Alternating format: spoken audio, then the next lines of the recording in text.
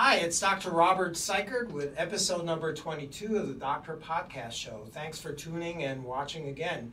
We hope you enjoy these programs, and if you do, please press on the subscribe button. And if you like the episode, please click on the like or repost button as well. Today, I'm really pleased to have as our guest here Dr. Sarah Fishman. Dr. Fishman is a board-certified internal medicine doctor as well as an endocrinologist. Dr. Fishman is also a professor of internal medicine and endocrinology at the Mount Sinai Medical Center in New York City, as well as an attending physician at the Lenox Hill Hospital, which is part of Northwell Health in New York City as well. Sarah, thanks very much for coming today. We really appreciate it. I know you've got a really busy schedule, so I appreciate your taking the time to come here and talk. Thank you for inviting me. I'm happy to be here. Yeah, one of the hottest topics these days, it's on the news every day. Every place I read about it is diabetes. There is an epidemic of diabetes in the USA and around the world. Can you tell us what diabetes is, what the different types of diabetes there are, and why is there an epidemic? Yeah, so there definitely is an epidemic. There's about 38 million Americans living with diabetes, predominantly type 2 diabetes. So about 90 to 95% of Americans with diabetes are living with type 2 diabetes. The remaining people living with diabetes typically have type 1 diabetes. Mm-hmm. So those are going to be the two most common types of diabetes. There are some other lesser known types of diabetes. There's a type of diabetes that women may develop during pregnancy called gestational diabetes. Right. Typically that resolves with delivery of the baby. There are some genetic forms of diabetes. There's diabetes associated with cystic fibrosis and some other conditions. But typically when we refer to patients as having diabetes, we're referring to either type 1 or type 2 diabetes. Right. Type 2 is the more common one. That occurs in people as they age and as they put on weight. Is that right? That's right. So there's definitely more of a prevalence of type 2 diabetes. It's about 90% of people, 90 to 95% of people living with diabetes do have type 2 diabetes. Type 1 diabetes is also known as juvenile diabetes because it does typically present in childhood, although it can present really at any age, and more often we're seeing individuals diagnosed in their teen years or even in their early 20s. So type 1 diabetes is an autoimmune condition. The patient has antibodies that, instead of attacking bacteria and viruses, turn on the patient themselves and specifically turn on the pancreas and destroy cells in the pancreas that make insulin. And it's not really well understood why this happens. Right. There's a genetic component to it. There's various theories about what triggers this reaction in susceptible individuals. And unfortunately, we don't have great treatments at the moment for prevention or for eliminating type 1 diabetes once it's occurred. The only treatment for type 1 diabetes that's been effective is the use of insulin. Because type 1 diabetes eliminates pancreatic production of insulin. So without insulin, you can't live, and so those individuals do require insulin. Type 2, yeah. Yeah, diabetes, by the way, that's an abnormal metabolism of sugar or glucose in the body. Is that That's right. So diabetes actually comes from a Greek word. The full name is diabetes mellitus, which means to pour out sweets, because it used to be diagnosed by looking at the urine of individuals with diabetes, and ants would kind of congregate preferentially around the urine of individuals with diabetes. Really? Because they had sugar in the urine. And so that's why back in ancient days, the Greeks named this condition diabetes mellitus, meaning to pour out sugar, because they had extra sugar in their urine. So this has been around for centuries. It's not a new disease. Definitely not a new disease. There's evidence in ancient Egyptians of having had actually type 2 diabetes, and certainly type 1 diabetes has been around for ages. So type 2 diabetes is definitely the more prevalent type of diabetes at this time and in our country. And type 2 diabetes is not a failure to make insulin, but it's an inability of the body to really use the insulin that's being produced effectively. So cells need insulin in order to process sugar, and specifically to turn the sugar into energy. The sugar needs to get into the cell. And insulin is what allows the sugar to enter cells and then be metabolized into energy. So without insulin, the sugar can't get in. When you have type 2 diabetes, your body still makes plenty of insulin. In fact, some would say it makes too much insulin, but the cells don't respond to the insulin accordingly. So we call that insulin resistance. So it takes higher and higher levels of insulin in order to get the cells to open up and let the glucose in, the sugar in, so it can be metabolized. So typically, individuals with type 2 diabetes don't need insulin in order to treat their disease. They can use other medications that will help lower the insulin resistance and basically reset those cells to be more susceptible to the insulin that our bodies make natively. Right. So now if the glucose and sugar can't get into the cell, then it increases in your blood. It just floats around in your blood. It floats around in your blood. blood. And that causes a high blood sugar, basically. That causes, the sugar to stick around in your blood, and when it sticks around in your blood, it can add on to other tissues in your body, such as your nerves or your muscles, and interfere with the way they work. So one complication of diabetes is called neuropathy, and that's where glucose molecules actually attach to the nerve fibers and don't allow those nerve fibers to conduct electricity and interfere with how the nerves work. So patients with this complication, they don't feel properly things in their feet. They report having numbness and tingling, or they can't feel when they step on objects that are sharp because the nerves aren't conducting those signals properly because of the glucose attached to the nerves.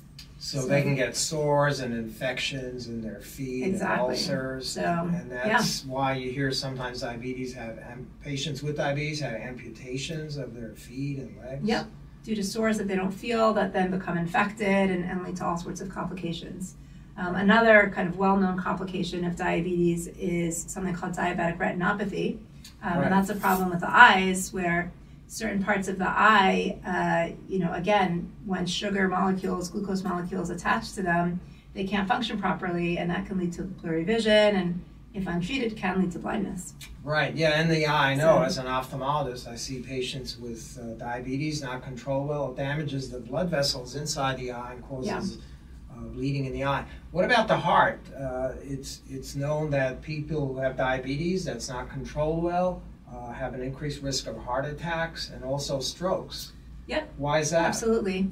Well, that's because patients with type 2 diabetes typically will develop atherosclerotic disease, so they'll get a lot of buildup of plaque in the vessels around their heart, and the sugar can lead to the high sugar levels can lead to a lot of inflammation, which stabilizes those plaques and increases their narrowing of the blood cells.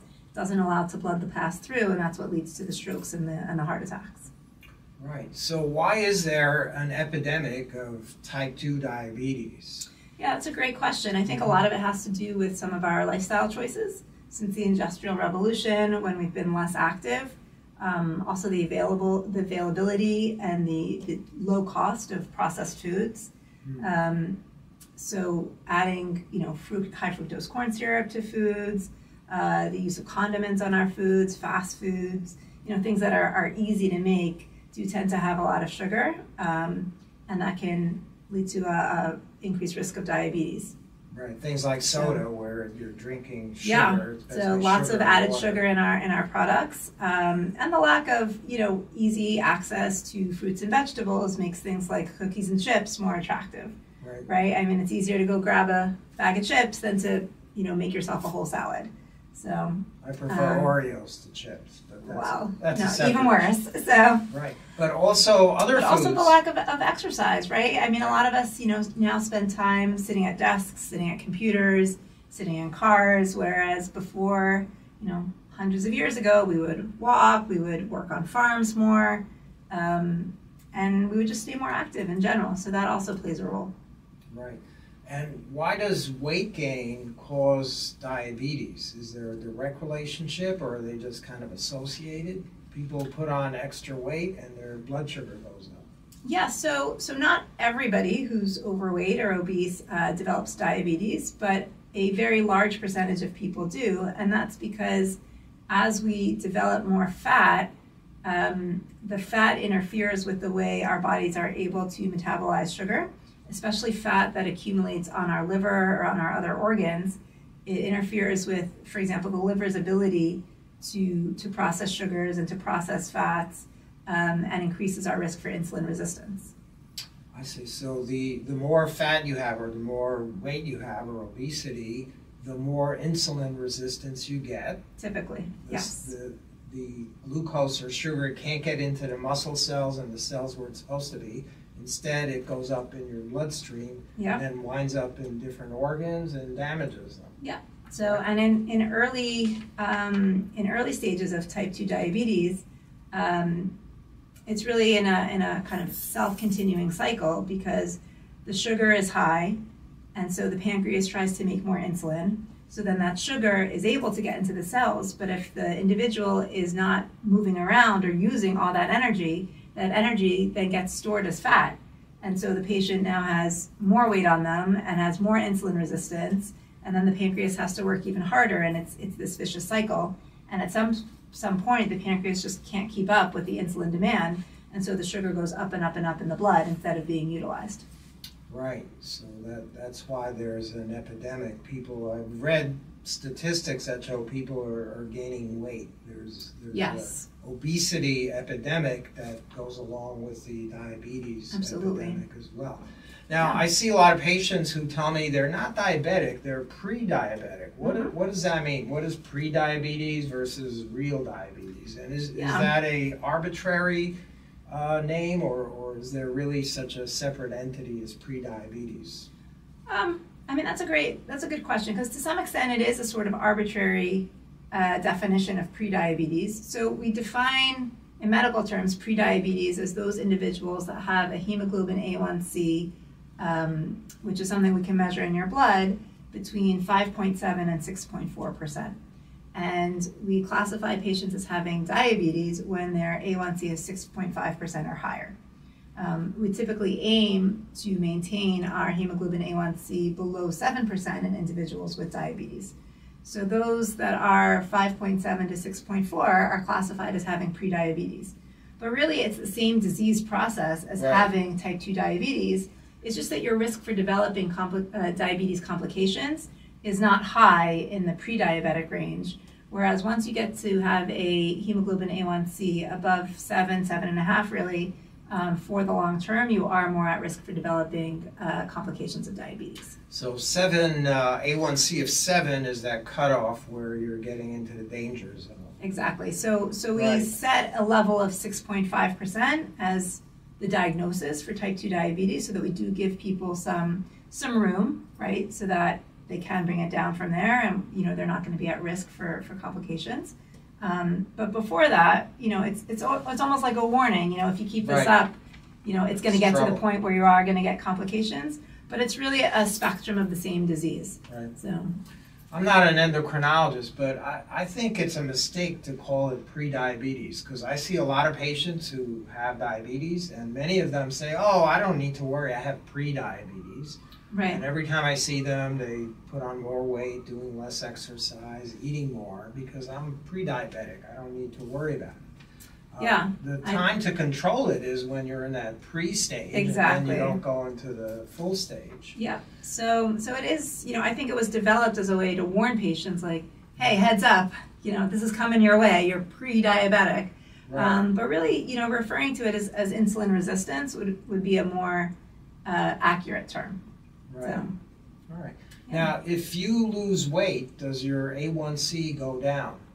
So that depends. Oftentimes it does, but really the A1C is a reflection of your average glucose. So hemoglobin A1C is really a measurement of hemoglobin. So hemoglobin is a protein in our blood that carries oxygen to all of our tissues, and everybody has hemoglobin in their blood. Right. And hemoglobin A1C refers to the percentage of the hemoglobin that has a sugar molecule on it. So if you have a lot of sugar floating around in your blood, the sugar is going to bind to the hemoglobin in a concentration-dependent manner. The more sugars in your blood, the more hemoglobin is going to have sugar molecules on it. So when we measure the hemoglobin A1C, it's letting us know the percentage of hemoglobin with sugar on it. and that's a direct reflection of your average blood sugar. And because hemoglobin molecules last for about 3 months, each molecule, it's really an average marker of how much sugar is in your blood over a 3-month period.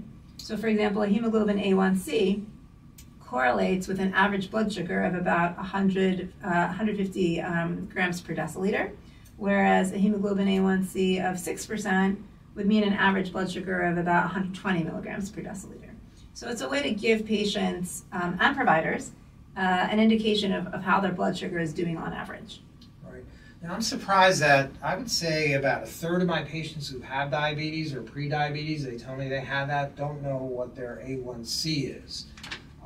Is it because they're kind of ignoring it or denying they have diabetes? Or in some cases, patients tell me their doctors don't tell them. They just say, oh, you have pre-diabetes, don't worry about it, walk a little extra. Do you tell all your patients what their A1C is? I do tell my patients what their A1C is, but mostly to let them know what their likelihood of developing complications are. So, the higher your A1C, the higher your sugar is on average, and of course you're more likely to develop complications. So I usually do take the time though to explain to them, like I just did, about what hemoglobin A1C means, so that it means something to them, right? So just telling somebody, oh, your hemoglobin A1C is 7, is like, okay, what am I going to do with that information? But when you say, your hemoglobin A1C is 8, and that means that your average blood sugar is 180, and normal is under 150, then it sort of resonates with them as, oh, I need to work on that. Right. Or when I tell somebody, your hemoglobin A1C is 12, that means that on average your sugar is running, over 300. What? 300. I mean, so I think, when you hear 12, you're like, okay, the difference between 12 and 7 doesn't sound so big, right? But when you hear, oh, my sugar is 300 and it should be 100, I think that resonates with people a little bit more. What should the fasting blood sugar be in a person who doesn't have diabetes? Like if they check their blood in the morning before they eat breakfast? Yeah, so the guidelines are to keep it under 125. But I'll be honest, I move away from, I don't recommend finger stick testing in general to my patients. I really prefer to steer patients with diabetes, even pre-diabetes, towards the use of continuous glucose monitors. Because measuring a finger stick glucose tells you what your sugar is right this minute, right now. And blood sugar can change super quickly. It can change within 20 minutes. If you get up right now and you go take a hot shower and come back, your blood sugar could have changed by 20, 30 points. So when we ask patients to check their fasting blood sugar, fasting could be, 2 hours in the morning from the time they wake up to the time they have, a cup of coffee. If they're commuting or they're eating, it's a long period of time. It's not one specific point in time. And, even the alarm clock ringing can change your blood sugar. Not a ton, but enough to be the difference between 115 and 130, which would, put you on either side of this cutoff of 125. So I really like to use continuous glucose monitors for home blood sugar monitoring because it gives you a lot more information. It measures your blood sugar every minute or every 5 minutes, depending on your advice, throughout the whole day, 24 hours a day, 7 days a week. And the number appears on your phone. So the number appears on your phone, so you can see it. Patients show me that when I ask them. And even better, you can share the data with your provider. So I can do a lot of remote glucose monitoring, which was very helpful during the pandemic when patients didn't want to come out. Right. And we can talk about treatment plans remotely. And I could say, I see last night you had trouble with something, what was going on? What did you eat? What did you do? And or if a patient, calls me in a panic and says, hey doc, my sugar is, 52, what do I do? Right? I can look at the tracings and see, is this a real 52? Has he been running, 52 all day? Or, it gives you a lot more information to see the patterns. So with these machines that patients carry, how does that work? They put it, the TV show, the commercials show it on their arm. How does that work? So there's two main suppliers of two main brands of continuous glucose monitors. Which are they? Yeah, the one is called Libre. It's made by Abbott. The Libre 3 is the newest model. It's the size of 2 stacked pennies, and it is worn on the back of the arm, and it communicates with the phone, sending a reading every minute by Bluetooth from the little sensor to the phone, And then, as I said, a provider can also see it remotely. It will send the data to the cloud. So that's the Abbott Libre. And then there's another one made by Dexcom. Dexcom is a little bit bigger. They're at their 7th version, the Dexcom 7. It's a touch bigger, and it can be worn either on the arm or on the belly, or on the leg, anywhere where you have a little bit of room to spare. So primarily belly, leg, and arm. Right. And it works the same way. It communicates with the phone, can integrate with providers. And the nice thing about the Dexcom is for patients with type 1 diabetes, it can also integrate with insulin pumps. So. Wow, that's pretty amazing. Now, how does that read the sugar or the glucose? Is there a little needle in that device? So there's no needle, but there is a tiny little catheter that's about 2 millimeters in length. And when the sensor is put on, there is a needle to insert it.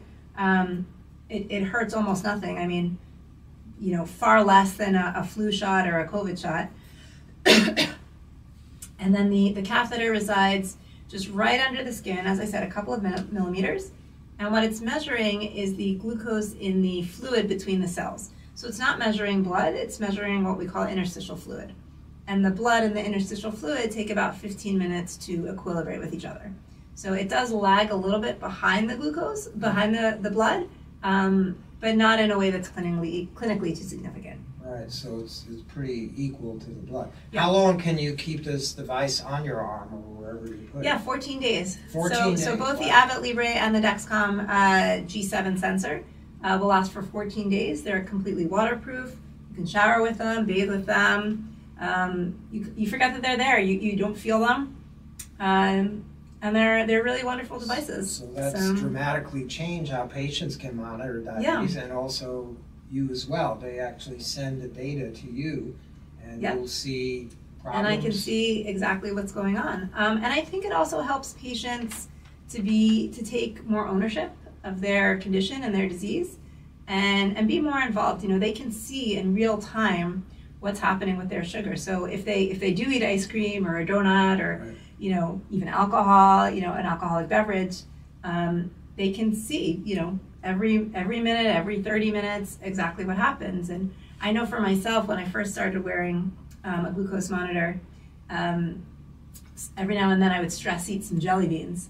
And, an hour later I would, feel terrible, a little nauseous, not terrible, but, just like, oh, why did I do that? That feeling that you get when you make bad choices of like, oh, I shouldn't have had that.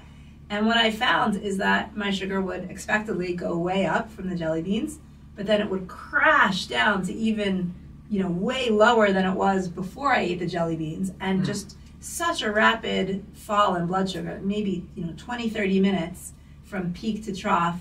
And, then it was mindful for me to think like, oh, well, that's why I feel crappy after eating all these jelly beans, because now my sugar is plummeted. And that's because the jelly beans trigger a sudden release of insulin from your pancreas, which drives the blood sugar down. Yep, and it drives it down. It's not that it goes low that makes you feel bad, it's the speed at which it's going low. So because jelly beans are so easy to digest, they're just, it's like just drinking sugar. Right.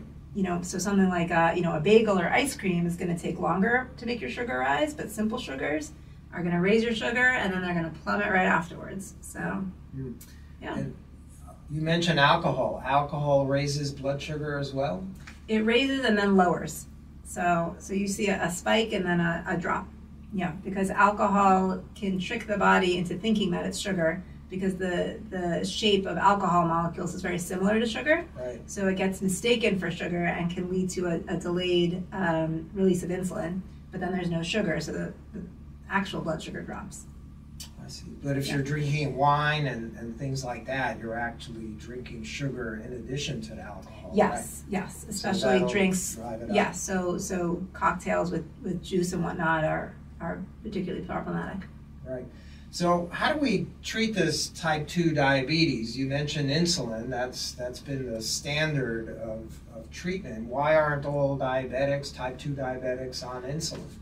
Yeah, so I think treating individuals with type 2 diabetes with insulin is completely counterproductive. Because as we talked about, type 2 diabetes is not a problem with insulin production, it's a problem with insulin resistance. So their bodies in the early and middle stages of type 2 diabetes is perfectly capable of producing insulin. It's just not good at using the insulin. So yes, we can overcome that hump by adding more insulin, but it doesn't really get at the disease process. It doesn't make them any better. So what I tell patients in my office is, let's say I have a glass of red wine, right? And I spill it on your carpet over here, you're gonna have a stain on your carpet. So I can go and get another carpet and put it on top, or I can get the detergent, get on my hands and knees and clean up your carpet for you, right? Either way, your floor is gonna look fine, right? So giving insulin to patients with type 2 diabetes is like just putting another carpet on top. It makes the sugars go down, right? Prevents the complications of diabetes, but it doesn't really make the disease any better. If I clean up that stain, then I've fixed your floor. I've restored it to its previous configuration. So using alternative medications, non-insulin medications, can help improve the physiology of the individual overall. So the medications that I like to use, there's metformin, which is kind of tried and true. Right. That works on the liver to help the liver process glucose. And that does help with insulin resistance. So it makes the cells more susceptible to insulin. And then some newer medications called SGLT2 inhibitors. So Jardiance and Farxiga are the most popular. There's a couple of other options as well. Right, I see them advertised on TV all the time. Yeah, so those are great medications for reducing insulin resistance. They help the body to excrete excess sugar into the urine, but for reasons that are not well understood, they do seem to reduce inflammation generally in the body, particularly in the kidneys and in the heart, and have shown to have a very, very slight weight loss in some individuals, and they also help with blood pressure as well. So I think through all these mechanisms, they help improve insulin sensitivity, and that helps individuals with diabetes actually be healthier. And then the other type of medications that I like to use in patients with type 2 diabetes are the GLP-1 agonists. So those are the once weekly injectable medications, very popular at the moment. Ozempic, Mounjaro, Trulicity is an older version. Bydureon was another brand. I don't think it's used anymore, but it's one of the original GLP-1 agonist medications. Right, so I see ads for Ozempic all the time on TV. That jingle, I wake up singing the Ozempic jingle, Ozempic, which is actually based on an old rock and roll song, but that's a separate issue. And then there's Rybelsus, which is an oral form of that. Can you tell us what's the difference between Rybelsus and Ozempic and Wegovy? They're all the same. So they are all essentially the same thing, exactly. So the generic name for all of them is semaglutide, and that's the active ingredient in all of them. Rybelsus is an oral form. It comes in higher doses, and the highest dose of Rybelsus is about as effective as the second dose of Ozempic. So it's quite a bit less powerful. And the reason for that is that it's very hard for the body to absorb semaglutide through the gastrointestinal tract. So when you take Rybelsus, you have to take it first thing in the morning on an empty stomach, and you have to wait at least 30 minutes or more before you eat or drink anything else, because it's very, very difficult for the medication to be absorbed into your system. And that's why it's not super powerful. So I'll be honest, I don't use it very often. I do typically steer patients more towards the injectables. They're easier for dosing, easier for compliance, and they do work more effectively. And it's just a once-a-week injection of the it's a once-a-week injection. It's a tiny needle, so it doesn't hurt. Absolutely tiny. Hurts less than even putting on the glucose monitor, which, as I said, barely hurts at all. It's like a mosquito bite. If that. And so Ozempic has a tiny little needle on it. Wegovy, which is also semaglutide, just packaged differently, approved for weight loss independent of diabetes. That's actually a self-injector, so you don't even see the needle. It does just pop in and out quickly. It's a one-use pen that's disposable, so you use it once and you toss it, and then it's pre-filled with the dose. So once a week. So I have many patients who have diabetes who are on that, and it works great for them, but I also have a lot of patients now who are using it just purely for weight loss. And I've seen many patients who've lost 40, 50, 70 pounds in 9 months or so. Is that pretty common for Wegovy and Ozempic? Yeah, patients on Ozempic and Wegovy do typically lose a lot of weight. The weight loss that was associated with these medications, was originally a side effect of the medication, but it's obviously a beneficial side effect, and so we've now steered patients to these medications who can benefit from weight loss. So in studies, patients on Ozempic can lose 15 to 20% of their initial body weight in about a year. That's a pretty average sort of finding, and like you've seen, I've also seen patients losing up to 30% of their initial body weight in 6 to 12 months. Right. So, how does that work? Is it that they're eating less? Because I asked them, are you eating a lot less? They go, yeah, I'm just not interested in food as much, so I'm eating less. But there seems to be another mechanism, because it's not like they're starving or totally eliminating food. They're not totally eliminating food, but there is a very strong appetite suppressing effect of Ozempic and semaglutide, I should say, Ozempic, Wegovy, and Rybelsus. It does work on receptors in the brain, in the hunger section of the brain, that do make you feel less hungry. A lot of patients say they have less food anxiety. They're just not thinking about food as much. So, people who are sitting at their desk all morning wondering, what am I going to have for lunch? Where am I going to go? What time is lunch? All those kind of anxious feelings, I wonder what we're going to eat for dinner tonight. It just it's a thought that doesn't even occur to them now that they're, taking Ozempic. And it is, well established that there are receptors in the brain for GLP, and these are GLP-1 agonists, so they increase the amount of GLP-1, and receptors in the brain respond to it and sort of shut down those thoughts, shut down appetite. So that's one of the primary ways that semaglutide leads to weight loss. But it also slows gastric emptying so that you feel full with less food. So if you're somebody who typically eats 2 slices of pizza, now you're eating 1 or 2/3 of a slice, and you're like, kind of full. I don't, or you eat half your sandwich instead of a whole sandwich. Half a pie from a whole pie. There you go. So people do eat less, and then for diabetes, it also helps improve insulin sensitivity and makes the pancreatic release of insulin just more efficient in general. It changes the timing of insulin release to better match how much glucose is circulating in the blood, so that you get a more efficient use of insulin as well. Sounds like a miracle drug, and recently I've seen results from some clinical trials that were published where it also reduces the risk of heart disease and kidney disease. Is that right? That is right, yes. So patients are less likely to have heart attacks, less likely to have kidney dysfunction and develop chronic kidney disease. And unclear why exactly that is, whether that's just a byproduct of weight loss in general or an action specific to these medications. So, but either way, a welcome, development. Right.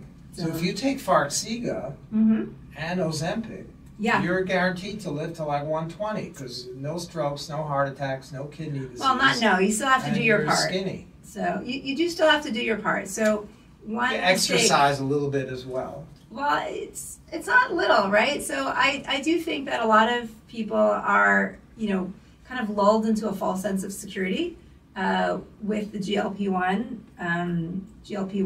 medications, because they're not going to work forever if people don't do what they need to do. So yes, they'll suppress your appetite for the time being. They'll make you feel less hungry, but over time, a lot of our eating habits are exactly that. They're habits. So they are reinforced by our choices, and so it's easy to slip into bad habits. So if historically you've been somebody who, late night snacks, or somebody who eats their feelings, yes, initially when you're on Ozempic, you won't feel so hungry. But over time, if you're not careful and mindful and doing your part, some stress will flow your way, and you won't be able to overcome it anymore, So you do have to do your part to be mindful, and you do have to exercise, because I've seen now that we've use these medications in individuals with type 2 diabetes, that if they're not mindful about their diet and they don't increase their exercise, even with Ozempic, after a couple of years, their diabetes stays well controlled, but the weight does start to slowly creep back despite being on high doses of Ozempic. So it's not as much of a mirror. It's a great jump start. It's a great motivator and a great booster and a great help to people that, think that they're doing everything right and may believe that. But I think once you start using a medication like this, it sort of helps you realize where maybe you weren't doing things as well as you thought you were. So lifestyle changes are still critical and very important. Absolutely. So because the benefits of these medications, I'm not so sure that they're gonna, be with people for 10 years without any sort of changes.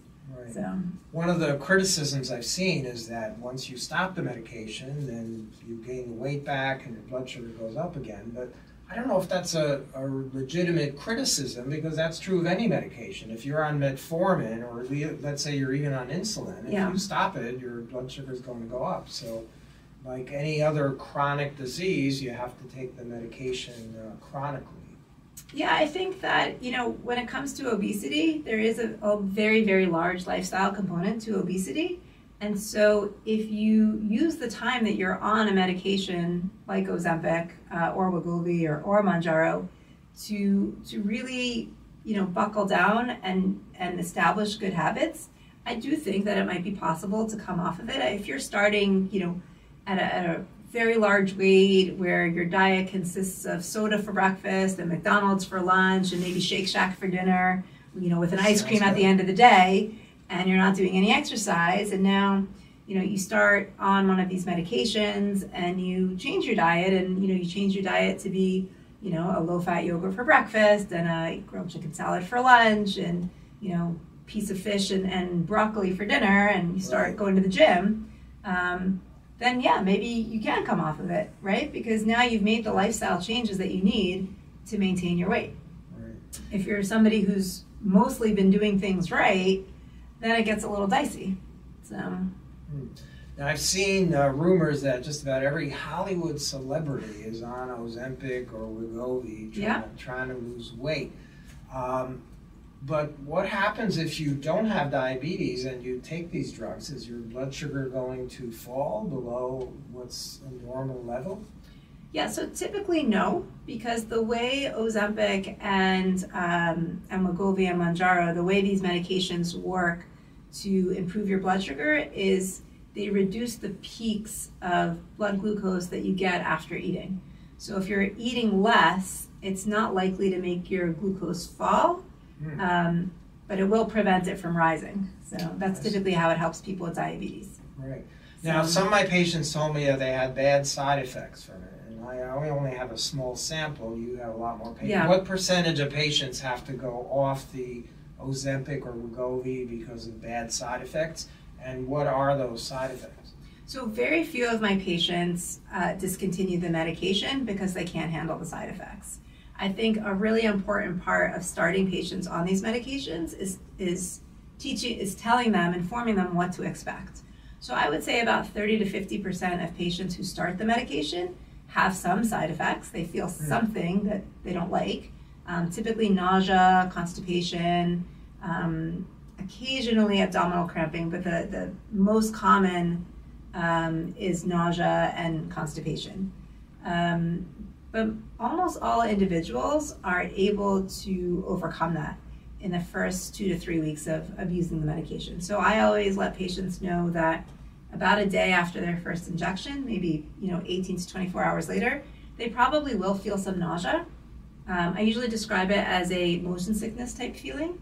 So you're going about your day and all of a sudden you feel like, whew, I really, that was a sharp turn, or I'm on a boat, something like that. They may throw up once or twice. It's not so common to have excessive vomiting for more than one or two episodes of vomiting, but it can happen, and that's not super uncommon. And And then usually the nausea is relatively short-lived, half an hour or so. Might come back later in the day, might come back 3 times in the day. And that usually lasts about 3 to 4 days the first week that you do the injection. The second week, it's about 2 to 3 days. The third week, it's 1 day. And by the 4th week, almost all patients in my practice are okay if they're going to be okay. So if you can get through the first month, you're pretty set. Generally speaking, people are fine. I think a mistake that some providers and individuals make is starting at anything other than the lowest dose. So I think a lot of people are, kind of excited to get started, and they feel like, oh, just give me a big dose right off the bat. I can handle it, and you really can't handle it, because it does take some getting used to, and going slow and steady is really, really the better way to go. Now, there are individuals that really never overcome the nausea associated with Ozempic, but do just fine with Mounjaro, and the reverse is true as well. So I've certainly had patients who, really never got past that initial hurdle for one, but switched to the other and were completely fine. So, yeah. So you've had to switch some patients. I have. So it's rare. And there's very few patients in my practice, I would say fewer than 5%, that can't tolerate any of them. Have you seen any very serious side effects or complications from Ozempic or Mounjaro or Wegovy or not? I fortunately have been very blessed not to have my patients have complications, but it certainly does happen. I've seen patients in the hospital who have had complications. Pancreatitis is a big one. But it's rare. It's super, super rare. It's a serious complication, but rare. But rare and manageable. I mean, you have to deal with it. You can't ignore it, but it is manageable. But quite a number of patients have side effects from rapid weight loss. So they will, advance their dose too quickly and lose a lot of weight in a very short amount of time. And that can lead to kidney stone development, gallstone development, which can be pretty serious side effects. They can develop nutritional deficiencies because they're just not eating the right stuff. They're not getting enough nutrients in them. Hair loss is not an uncommon effect of rapid weight loss. And so patients will say, I'm losing hair, and we'll have to have a discussion about how that's not because of the Ozempic per se, but that is a side effect of weight loss. So. Now, is the weight loss all fat, or is it some muscle as well? It's actually predominantly muscle. Really? So, mostly? Well, that's not a good thing, is it? It's not a great thing, no. So I really stress with patients that when they start on a weight loss plan, especially with these medications, that strength training and exercise has to be a part of the plan, because they will start to feel weak, tired, fatigued from the muscle loss. So that is a big concern when using these medications, especially in more mature or elderly individuals that have a hard time building up muscles. As we get older, it gets harder to build muscle. Right. So in the elderly especially, muscle loss is a problem. Yeah. What about, I've been reading lately, black market or counterfeit Ozempic, and actually the FDA came out with a warning people not to buy these products that are made by some pharmacy. What do you know about that? Yeah, so typically that's going to be compounding pharmacies, and Ozempic, Wegovy, and Mounjaro are all on patent. Right. So the exact formula that is in those pens is proprietary. That's owned by the company, and it's not public knowledge. The active ingredient, semaglutide, is a chemical that theoretically you can buy at a chemical store. Or I assume. So if you are a chemist and you think that you know how to dilute semaglutide into a formula that's fit for injection into human beings, then a compounding pharmacy can certainly attempt to recreate Ozempic.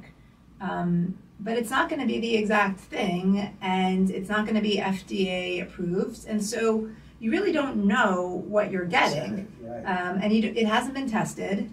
And it's essentially an individual's or a chemist's best guess about what Ozempic is. So I tell patients it's like, buying counterfeit anything. So some counterfeit objects are spectacular. You can't tell the difference. You can buy I don't know, a Chanel bag at, the Chanel store, and you're getting a legit bag, or you can go to Canal Street and, some Chanel bags are great, but some of them are going to fall apart after, 2 days. I know a really good place on Canal Street. Okay. You wouldn't be able to tell the difference. Right, but when it comes to something you're going to inject into your body, it's totally different. I'd be a little hesitant. A bag, no big deal. Yeah, I'd be very hesitant. It might not be sterile. You could get an infection. It might have other ingredients, and now they're putting fentanyl and everything. Stay away from fake or counterfeit. I do not recommend compounded medications under any circumstances. I know they're pricey. I know they're hard to get. And it's a problem for individuals who do really need these medications and can't afford them or can't get them. But I think resorting to compounding is not the way to go. So. Do you have patients coming to see you who don't have diabetes, don't look overweight, their BMI is pretty good, and they want a prescription for Ozempic because they want to take off another 10 or 15 pounds? And what do you do with those patients? Yeah, it's difficult, right? Because on the one hand, we don't want to promote body dysmorphia or unhealthy eating or, body shaming, issues like that. And on the other hand, we do want to be sensitive to the concerns of our patients and understand where they're coming from. But also realize that our society, for better or worse, seems to accept, using medicine for cosmetic purposes, right? So, if somebody goes to the plastic surgeon and says, I want a new nose, we don't really think twice about it, or we don't judge them. We don't. I mean, maybe we privately judge them, but as a society, we don't judge them, and we've accepted that that's an okay use of medical ability and medical tools. That's a great analogy. I like that. So I feel like in some ways it's very similar. And just as a plastic surgeon explains to their patient who wants rhinoplasty that they look great, their nose is fine, but it's bothering them. It's for whatever reason their nose still works just fine, right? But okay, they get a rhinoplasty. And our society accepts that. So I think it's very similar when individuals who are not overweight are looking for these medications. So I think as providers, we have to be very careful. And of course, we never, first do no harm. So we do have to be sure that, the patient knows what they're doing, that they understand the risks and the benefits, and, understand what their motivations are in pursuing this type of treatment. Is there an age below which you won't prescribe these drugs, assuming they're not diabetic, just for weight loss? There's some controversy. I mean, in my practice, I see adults. You only so I see adults. 18? I mean, the youngest I see in my office is about 16, 17. So I don't really have any experience with the use of these medications in a really pediatric population. Right. But they're okay to use in people in their upper teens? I think the biggest issue with young people in their teens and early 20s is the end game, right? So are they going to stay on it forever? Especially in women, they're not approved in pregnancy. We don't know what the effects are on a fetus. Right. So a young woman, teenager, early 20s, even late 20s, who hasn't started her family yet, if that's on her agenda going forward, what's the plan here? How are we going to come off of it? What's going to happen? What do you do with a teenager who's about to head off to university or to college? And, that's a time full of changes. So are they really in the best position to establish good habits? What's going to happen? So a lot of factors to So there's you really have to take it on a case-by-case basis. I wouldn't say there's, a hard age limit of, 18, 17, 16, where it becomes appropriate or inappropriate. It's more about, understanding, the individual and their life and, making sure that they know what they're getting into. Right. I'll go back to insulin for a minute. You mentioned earlier that insulin is used for type 1 diabetes. Yes. That's the drug of choice. And some type 2 diabetics need insulin as well. There's been a controversy about the pricing of insulin. Insulin's been around a long, long time, but the prices for some reason went way up, and there's been a lot of fighting between governments and the companies. What's going on with insulin and pricing? Yeah, so as you mentioned, insulin has been around for a long time, but older insulins don't work as well as newer insulins. So we now have many different types of insulin. So there's long-acting insulins and shorter-acting insulins. So long-acting insulins are typically administered once a day, and it's sort of a background level of insulin that even if you don't eat, keeps your sugar in check. And then we have short-acting insulins for when you eat, to keep your sugar, appropriate in response to the meal. So those are newer insulins, and they work better than the older insulins, which were sort of in between. They would work for 8 to 12 hours, which is really not super helpful, right? Because you want a background insulin that's going to work the whole day, and then you want a short-acting insulin that's only going to work for a couple of hours after your meal. So these newer insulins, by and large, are still on patent, and so they can be priced pretty high, and they can be very expensive for certain individuals to afford. So recently, the government enacted some legislation to cap the price of all insulins at $35 a month. And I think that this is great for individuals with type 1 diabetes who are completely dependent on insulin the way you and I are dependent on oxygen, or almost thereabout. Can't live without it. But for most individuals with type 2 diabetes, there's very few individuals with type 2 diabetes that have such advanced disease that they actually require insulin. So if you've had uncontrolled type 2 diabetes for a long time, your pancreas does eventually become unable to make enough insulin. And those are the individuals that do need insulin. But for most people with type 2 diabetes, they're not at that stage yet. And so using these newer medications will actually help them prevent developing the need for insulin. The issue with the pricing is that if you have a choice of paying a copay of $200 a month for Jardiance or $35 a month for insulin, and you're on a limited income, what are you going to choose, right? You're going to choose insulin. Right. And if you're telling your provider, well, I can't afford the Jardiance, your provider is going to say, well, I want you to have medication, so I'll write you for the insulin. And so I think this government cap is going to funnel individuals who would benefit from SGLT2s and GLP-1s into using insulin instead because of the price differential. And I think that is really counterproductive in the long run to their health as well as to the treatment of type 2 diabetes. So it would be better to just lower the price on the Jardiance. And the GLP-1s, make those more affordable rather than capping the price of insulin. It's tricky though, right? Because patients with type 1 require insulin. Right. So what are you going to do? Say it's capped for some and not for others? I mean, I don't know. So yeah, that'll be you filling right? out And that's, more forms. Yeah, I mean, and that's insurance companies to regulate, and it's tough. It's a tough industry. Right. You mentioned earlier about an insulin pump. Can you explain what that is, who uses that, who benefits from it, and how it can interface with the glucose monitors? Yeah, so it's primarily used by individuals with type 1 diabetes, although individuals with type 2 who need insulin would certainly benefit as well. And insulin pumps are small devices that you fill with 3 days worth of insulin. So if you figure out or you estimate approximately how much insulin you're going to need for about 3 days.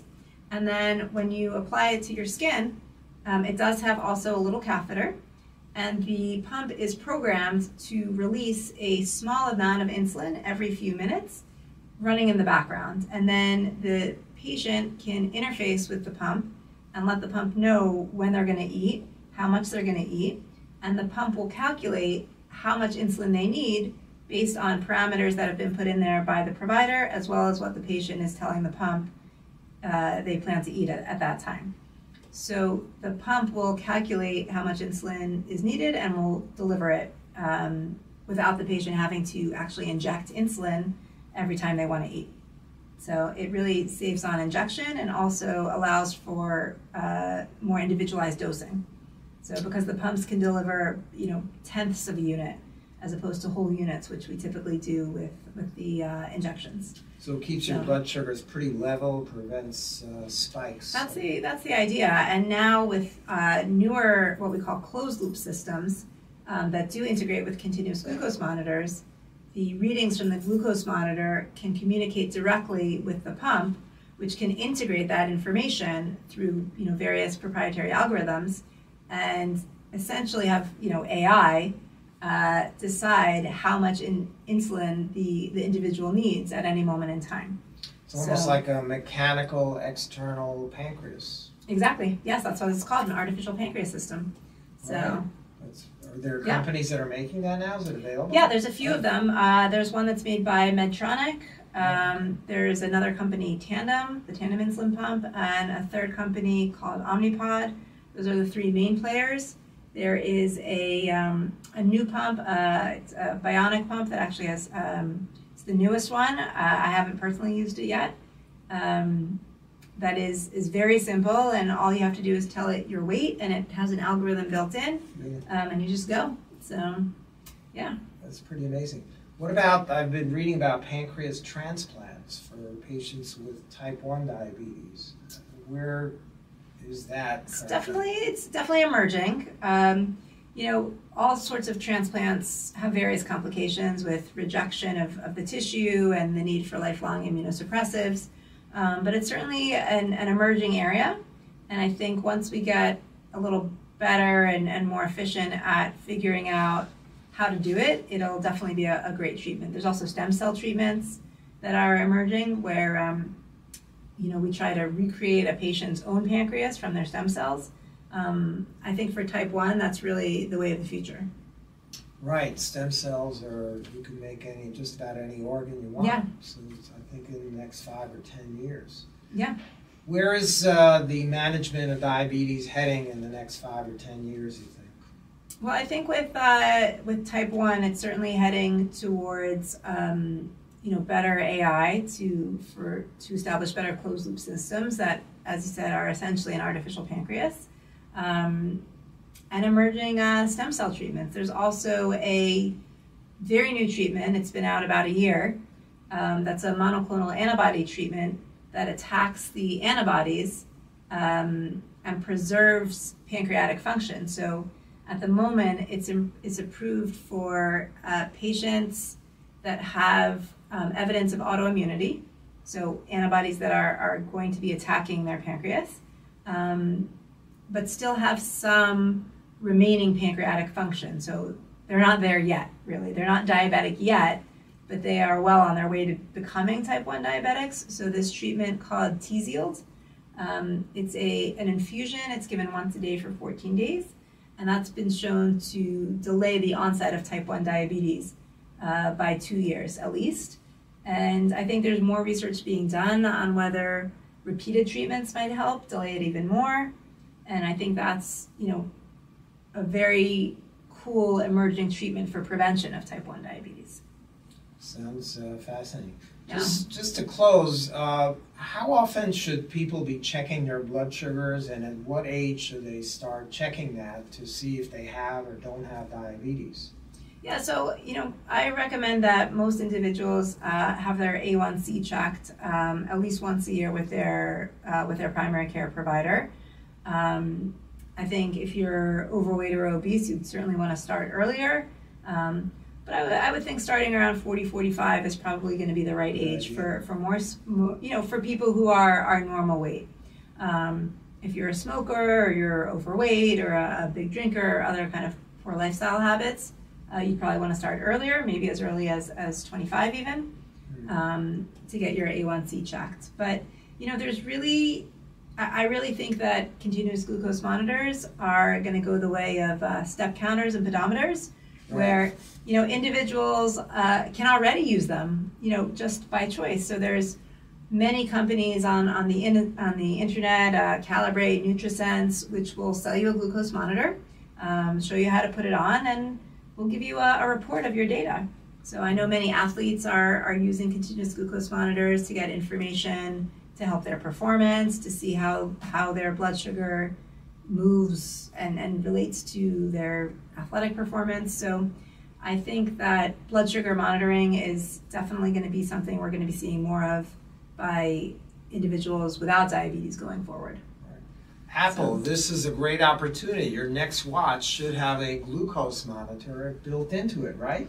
There are some emerging non-invasive mechanisms. There are some smartwatches out there, actually. They're not very good, to be honest. They're not great. Not accurate.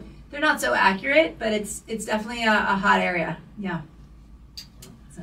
This has been very fascinating. I learned a lot about diabetes, things I thought I knew but didn't know. So now Yeah. I think our audience loved this as well. Everybody out there is now a diabetes expert. Excellent. Yeah, I'd like to thank you very much for Yeah, it's taking my time pleasure. and coming today. Thank you for having me here. Yeah, this was really awesome, and I think everybody's going to watch it and really enjoy it. Great. And if you do enjoy it, please again click the like button and the repost button, and please send your comments so we can make even better programs on the Doctor Podcast Show. Thank you.